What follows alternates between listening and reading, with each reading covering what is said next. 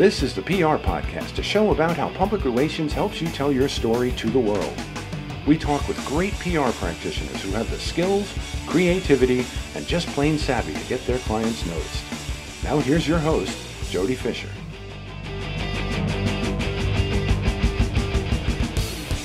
Hey everyone, and welcome to the PR Podcast. I'm Jody Fisher. Thanks for joining us. Well, don't forget to send us your PR Podcast plug. This is the cheap and easy way, it's free, easy way to promote something that you are doing. I joke around that I'm great at promoting my clients, but I'm horrible at promoting myself. Here's an opportunity to promote you and what you do.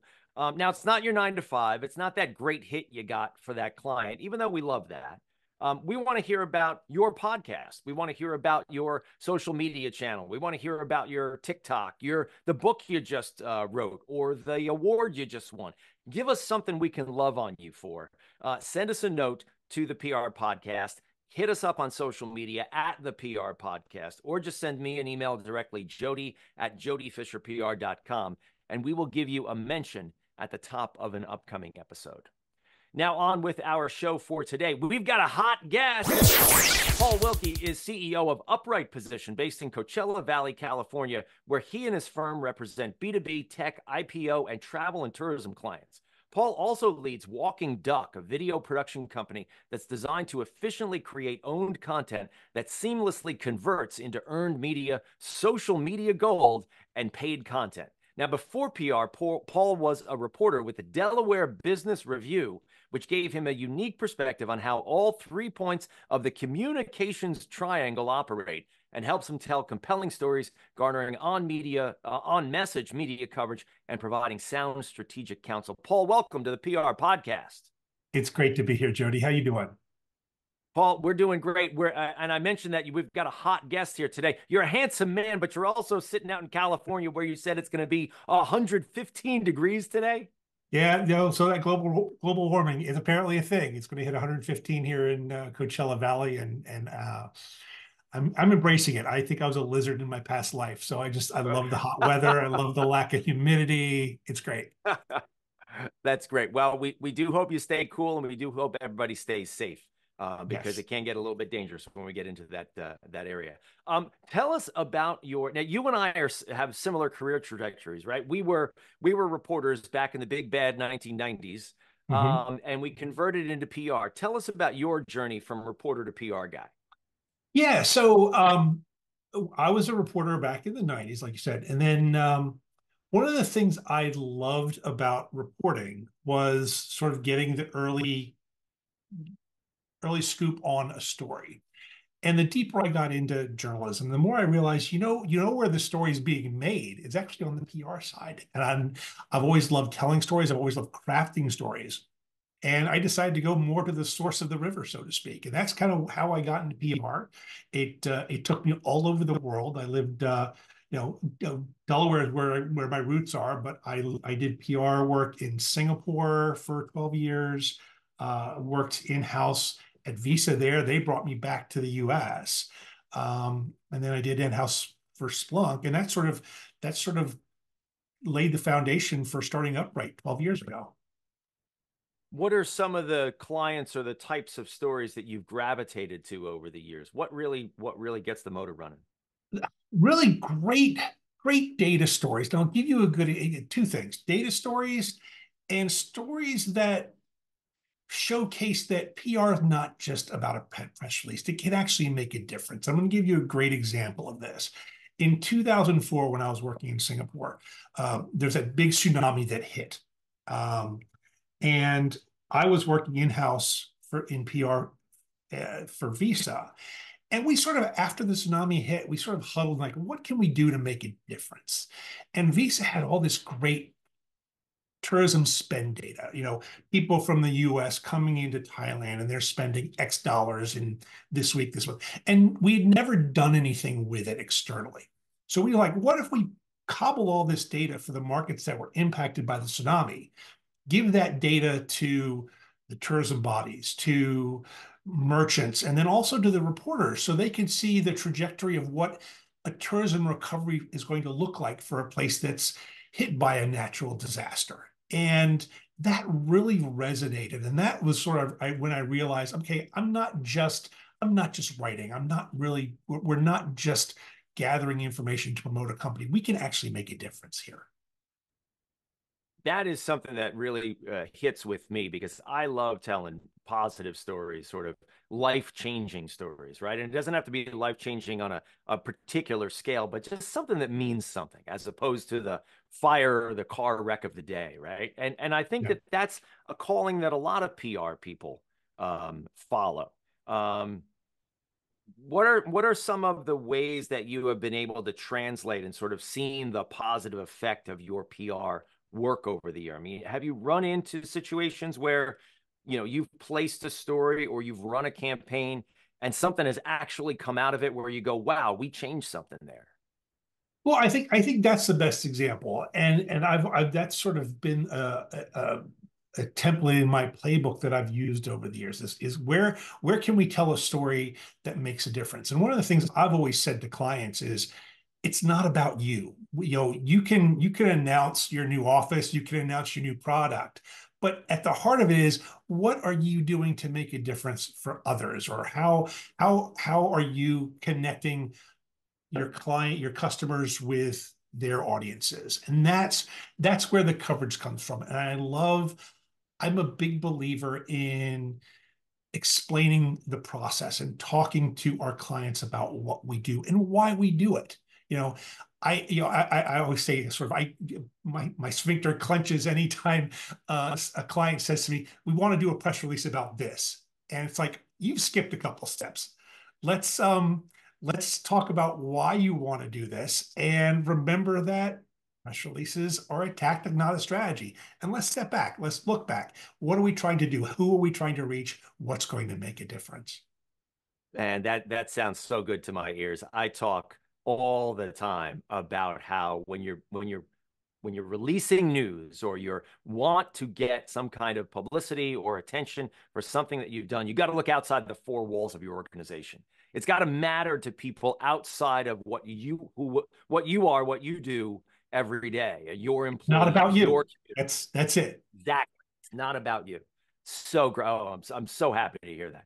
Um, I love this concept that you have, and maybe we can segue into this off of that idea about the communications triangle, about how you set about creating a message, and then how you make it, sort of ping back and forth among the Mhm. three points in that triangle. Give us that triangle. What is that? Yeah, I call it the triangle of dysfunction.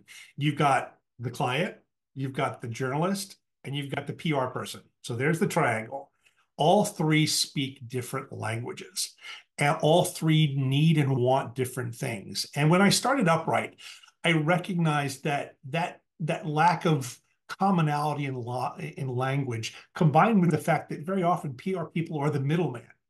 Um, so I was like, how do we smooth those corners of the triangle? And at the heart of it is, it's customized content that the reporter is interested in. It's language and data that resonates, and it's also, telling that good story. The other part of that is, and it's part of the challenge of sort of breaking the damage done by the triangle of dysfunction, is PR people by nature are people pleasers. It's a blessing and a curse. So, instead of like, "Hey, PR person, can you do this?" Our instinct deep in our soul is like, "Yes, of course we can do it. We'll do it," and run off and go figure out how to do it. Where in 8/10 of the time, you need to sort of kick the tires and say, "Okay, why are we doing this? Let's find a better way." And that's at the heart of the triangle of dysfunction. That can be challenging to explain to a client. And I put it in the sense of, look, we have just as much interest in helping the reporter as we do helping the client, right? We got to be that middleman. I love that explanation. When you bring that concept to the client, though, they can be like, wait a minute. Yeah, I mean, I've had clients over the years that bristle at too much counsel, and that's always been a challenge for us. Is, like, look, you're hiring us to do something, and we know what that is, and you know what that is.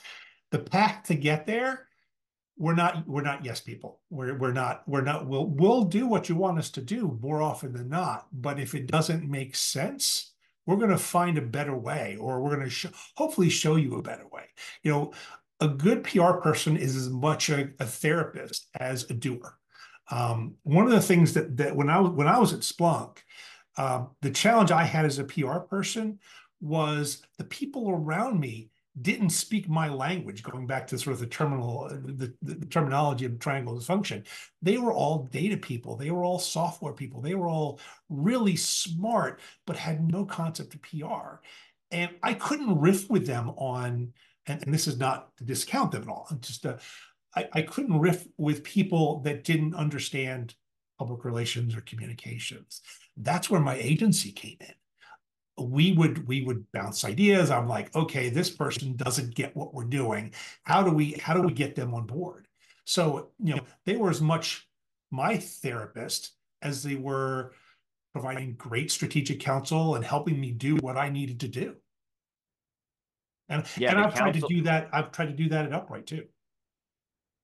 the counsel is the big part. At its heart, we are counselors, even before we're communicators, Yeah. um, helping people make the right decisions and do the right things so that the communications and the publicity and the attention can follow that, because it typically always will. It never precedes it, right?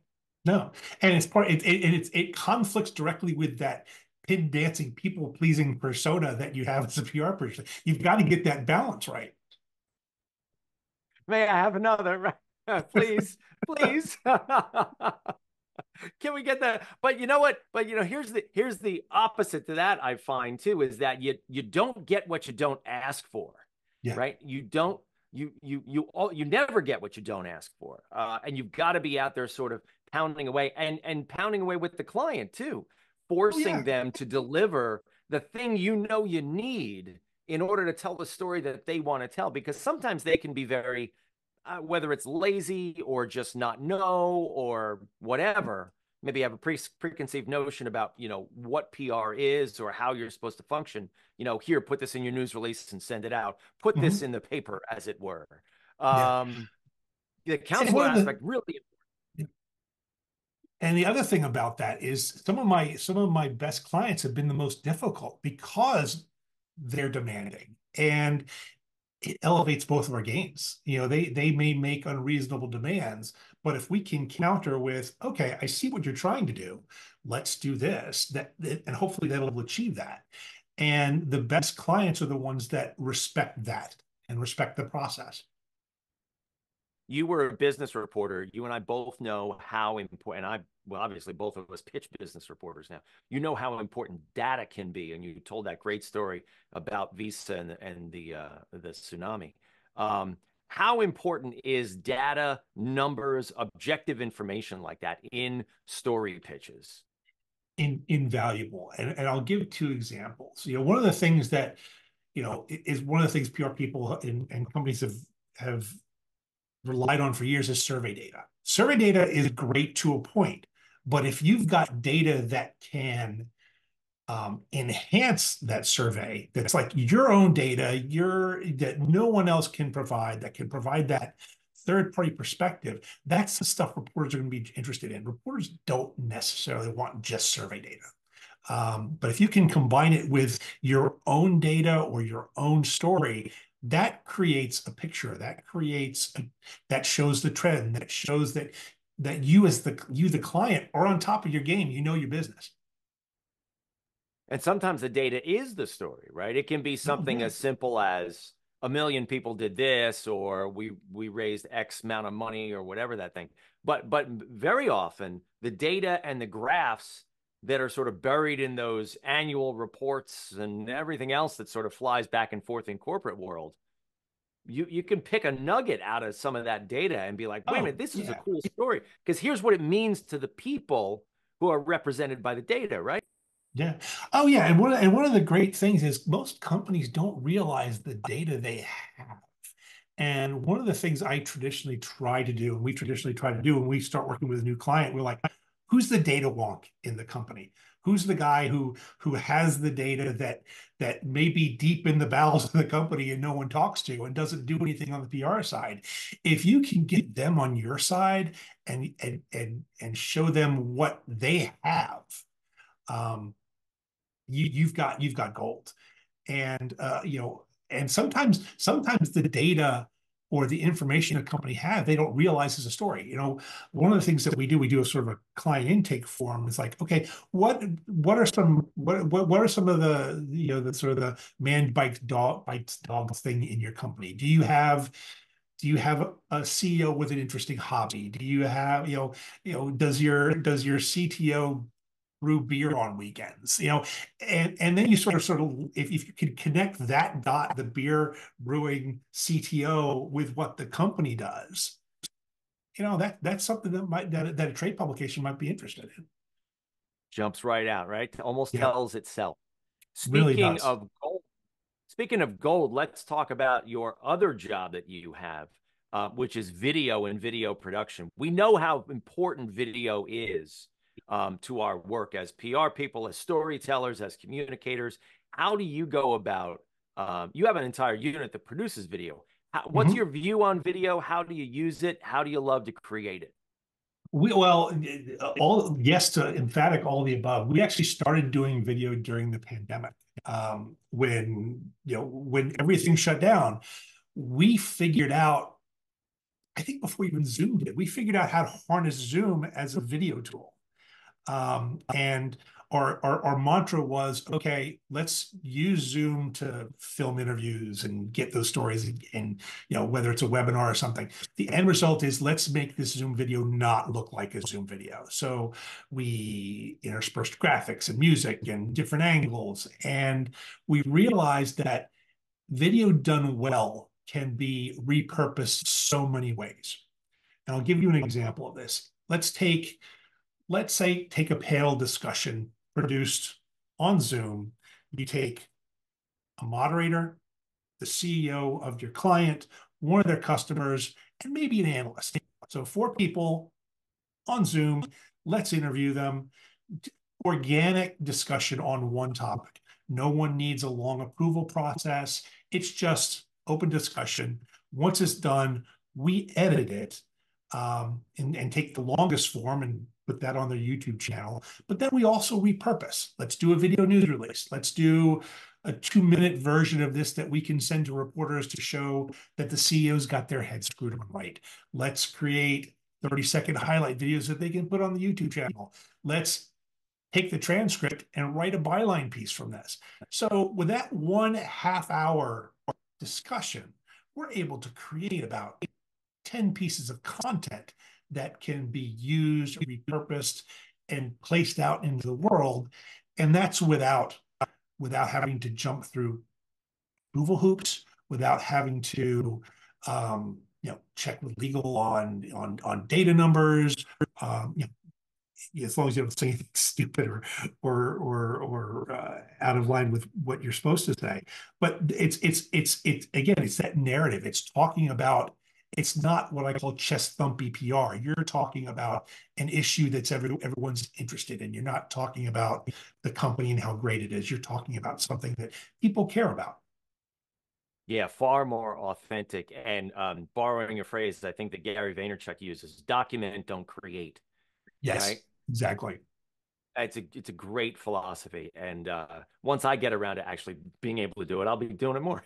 I've got these great videos that I want to produce for our company. And so they're on the back burner.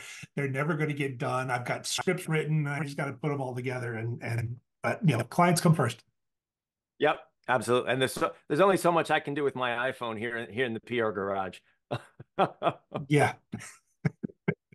But Where's that's the video? thing. Where's video? Go Every ahead.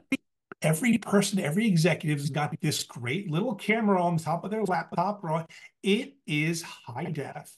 It's when you're lit and positioned the right way, it doesn't look like a hostage video.